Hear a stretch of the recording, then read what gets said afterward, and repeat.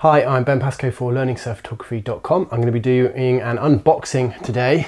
I've got the final retail version of the Seafrog's a6xxx Salty series housing. It's got a nice box that it comes in, nice and sturdy, no rattling. Oh, that's my chair behind me. No rattling, so that's all good. Notice, please test without your digital underwater camera at the first time. Please confirm it's watertight before use. So, good advice. Let's have a look. I'm sure you'll all be aware of what the specs are on this one. I've also done a longer video of this. This is just the unboxing, so I can show you exactly what the full retail box looks like. So, we've got some anti-fog anti-fog inserts. So, much like you could get for the GoPro cameras. So I actually had a question on my other video which asked about these, and I hadn't got them with the original package that I got, so now I understand. Sorry about that. I'll do my best to figure out how I'm going to put those in and use them. Although, to be fair, I've used the other one quite a few times now and haven't had any fogging issues, so hopefully it won't come to that. We get a user manual. Nice. English is page 1 to page 12, so 12 pages. That sounds pretty comprehensive. Wow. So there you go, that's what that looks like. I'll put a link below. I'm sure you can download it online. If not, then perhaps I'll do a quick scan and put it online, but I'll put a link below to what that is. So all your standard stuff. I do really recommend you read at least the safety precautions and probably the parts installation. If you've got an a6xxx, this is the bit you need to pay attention to. So I did get a comment from my last video of someone whose buttons weren't quite matching up after inserting one of these with the a6xxx, because this camera housing is designed for the 6000, 6300 and 6500. And I've been lucky enough now to use this housing with a a6xxx and an a6500. So the difference is you have these inserts, and it explains how to do it here. So I didn't have any problems with the buttons. I tried all of them and they all seem to work fine. There's a couple of buttons that aren't on the a6xxx that are on the subsequent camera, so obviously they're not going to work. So this is, please read. Okay, so they reiterate the safety precautions here. So at the very, very least, read that one before you take it anywhere near the water. That's my advice. Right, so let's get to the goodies. Nice box, really nicely laid out. Everything's nice and padded. So this would have to be the pistol grip. And this one is the white version, I think, rather than the black version that I've shown you a video of before. Still has a black pistol grip though. Oh, I'll just make sure, some instructions for the pistol grip. Okay, so there's a bit of tape in here, which is no doubt some more good advice. So they provide an Allen key, that's really useful. And there's a spare O-ring for the seal on the top of the pistol grip. That's really useful. And then obviously your 4 bolts, 4 bits of hardware to attach that. So I'll go into more detail on my other video on that one, but that's really good to see that there's a spare O-ring there as well. So that will go on the bottom of the housing in a moment. Right, so we've got that little insert, I believe is for the outside. And that clips on, it's like a lens shade, an LCD shade. So if you're using it in bright light on the surface, above surface, I guess, then that's going to shade the LCD so you can see it. But there's also a viewfinder on this one, so you don't necessarily need that if you're happy to use the viewfinder. And my experience now, talking of viewfinders, there's a little rubber eye cup that goes around the outside of the viewfinder, which makes it a bit more comfortable, because you are going to want to get really close to that and really push your eye into the viewfinder. It provides more stability because there's an extra point of contact with your body.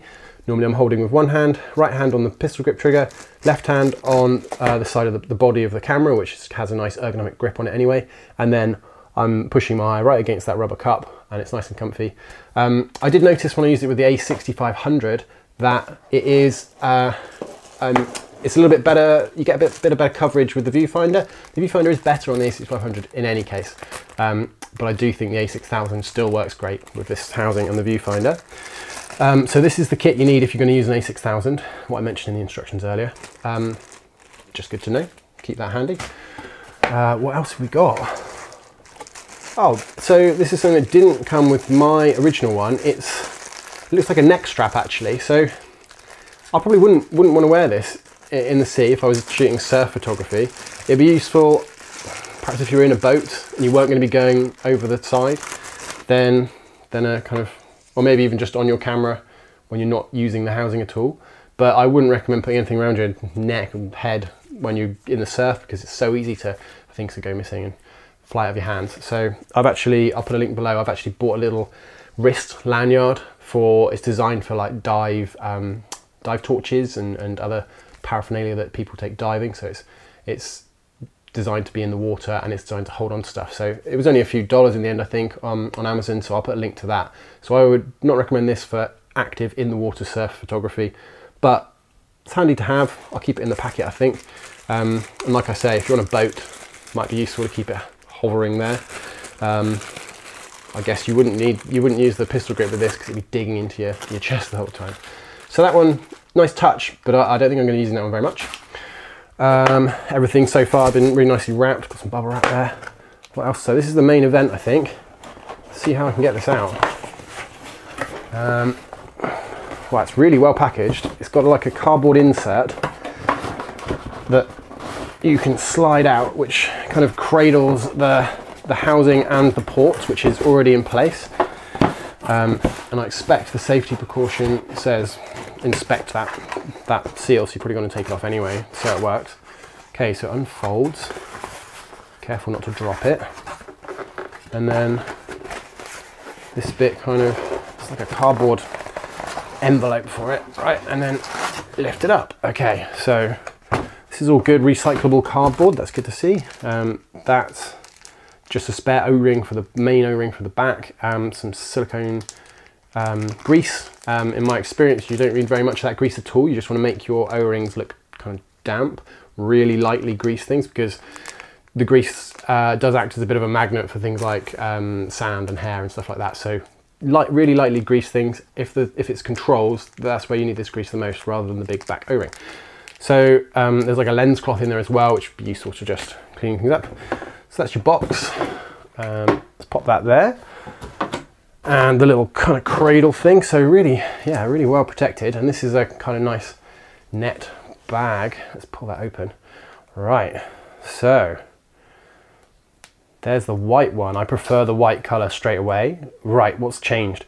So it says salted line up there. I think that's the same. a6xxx. Well, it's actually an alpha symbol, the little alpha symbol, but let's just say A, because that's what everyone says. a6xxx series waterproof housing, 60 meters, 195 feet. That's the depth rating, how deep you can take it. This port is great. It's one I've been using most. I used it the other day with the a6500 and my Sigma 60mm f2.8, and I got some really nice photos. I reckon, oh, you know, I said earlier about the ergonomic grip is actually on the right hand side. That makes sense. Don't know why I thought it was the left. So I would just be holding this side, which is has your handy zoom control. So I have been able to test this with, or the other version rather that I've already got, with the 10 to 18mm Sony lens. I've got the Sigma 16mm f1.4 to try out, and I'm really excited about trying that out in the dome port, which naturally is also compatible with this white version. Ports just go off and on like this. Oh, sorry. There'll be a little locking nut on the inside here, so I won't be able to remove it just like that. I've removed mine on the other one. Haven't seen any issues with it not being, well, the idea is that locks it in place and it's never going to come off. I just kind of inspect it regularly, and just make sure that the little white dot isn't next to the open marker. It's even more clear on this white version as well, which is great to see. It's got all the same features as you'd imagine. What's it say on here? Before inserting your camera inside, remove the accessories. Right, so yeah, take off your strap and any additional grips and anything else that's on your camera, which is good advice for any water housing. Right, that's that. This is where you pop that little rubber bit. That's everything you get with it. I thought I'd keep this one nice and short and sweet. I'm really impressed with how the housing's working for me so far, especially with the a6500, which is really performing really well. I definitely think if you've got an a6000, it still works great. I wouldn't, if it's still photography of surf that you want to do, the a6000 still works amazing, and this will work perfectly with it. So yeah, I'm looking forward to doing a few more videos with a few different lenses, trying out this white one in the water as well as the black one I've already got. Have a look at my other videos underneath, which will show you my more in-depth video about this housing, pros and cons, and some comparisons with other surf-based housings. You also get another lens gear in there as well. So I think, let's have a look at them. This one says, embossed on the edges, 10 to 18 mil. So that's my 10 to 18 mil for the Sony 10 to 18 f4 lens. The one in here will be for the Sony 16 to 50. So that's the kit lens, and both of those, as you can probably work out from the fact that it's got a gear in it, this has got like a plastic lip, so it's okay to put it down on a surface like that. You're not going to scratch it. That's actually been really, really useful. It's probably the case with most other housings as well with flat ports, but it's just good to be able to put it down like that, not worry. This one says, yeah, 16 to 50 mil. So with both of those lenses, these zoom rings fit inside like so, and you can operate the zoom on that lens whilst you're in the water. So really, really great for shooting video, obviously stills as well, but I'd say video is the big bonus there. Oh, it's really nice actually. I think this is a new touch. Yeah, I don't think this was on my the original one I did my other video about. These controls here, the bits that you swap out if you're going to be using the a6xxx, which is this one, they've been embossed with a6300 and a6500. So if you've got a 6300 or a 6500, you can just drop it straight in as it arrives, no problem, everything will work fine. You should test it in the water first, as I said. Don't want to be responsible for anyone having any leaks, so just make sure you test it in the water first before you put any camera in there. I haven't had any problems with it, but you've got to be, it's better to be safe than sorry. So if you've got the 6300 or 6500 and you've tested it in the water, then you can just drop your camera straight in and you're good to go. If you've got an a6000, that's when you need to, anything with a6300, 6500 embossed on it, take that out, pop in the replacement bits, which are for the a6000, and then you're golden, you're good to go. And that's really easily reversible if you did want to upgrade in the future to a 6300, 6500. You just got to keep hold of these bits and then just swap them back in. And that's exactly what I did on the black version of this housing, which you've seen in a previous video.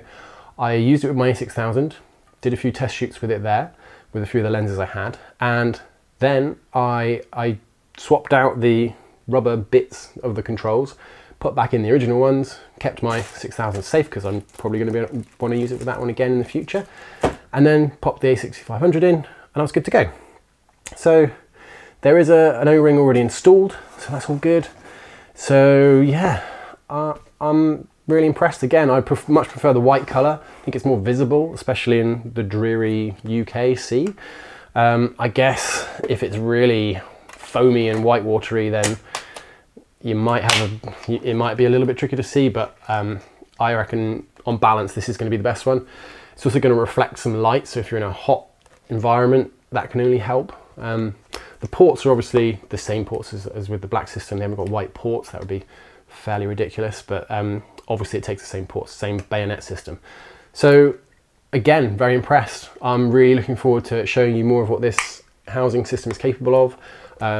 I can put up, well, I will be putting up a few more posts in the future about different lenses. I really want to do a fairly detailed comparison of the different lenses which work in the dome port. So this is the dome port which fits on this housing, and they are going to be making a smaller one. From what I've heard, and I don't know for sure, I'm kind of expecting it to be perhaps without the hood and without as much of a kind of tube bit on here. That's an extension, that's a better term for it. Less of this, and then as close as possible to the bayonet system with this extension piece, and then lose the hood, and then you're pretty much where a traditional surf dome port would be. So if they can do that, and they can do it for a good price, no reason why they can't, then I think Sea Frogs are really onto a winner with the fisheye lenses, which I really love shooting with personally, and I know a lot of other surf photographers do love. I've also got, I haven't got it handy, but I've got the Sigma f3.5 8mm fisheye now as well. So 3 new lenses since I last did a video on this housing, and I've used the 8mm in with this port, and it works great. No vignetting. The image quality is very, very similar to the Samyang f2.8. I mean, I couldn't tell the difference. Obviously it's not as fast, but I shoot at f4 pretty much the fastest with my surf fisheyes anyway, so won't worry about that. So if you are desperate to get a full setup for your 6000, 6300, 6500 Sony camera, and you want to shoot fisheye and a huge variety of other lenses in the various different ports with a pistol grip, this is going to be a good shout. Really impressed with the final retail version. I think anyone who's ordered one is going to be happy as well. Like I say, I will try and address those questions that I got about the anti-condensation pads, how to get them in there best so they're not going to roll around. I'll come up with a couple of techniques for that. So we'll put in one of my follow-up blog posts. I'll put a link below to what I use as a wrist lanyard rather than this one for surf photography.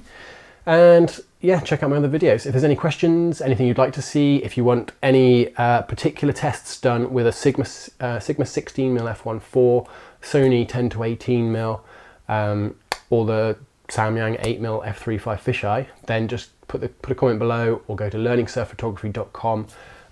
Send me an email, ben@learningsurfphotography.com. I'm more than happy to try and test that out for you. So thanks again, and really look forward to getting this in the water a bit more, trying out those new lenses. Thanks very much.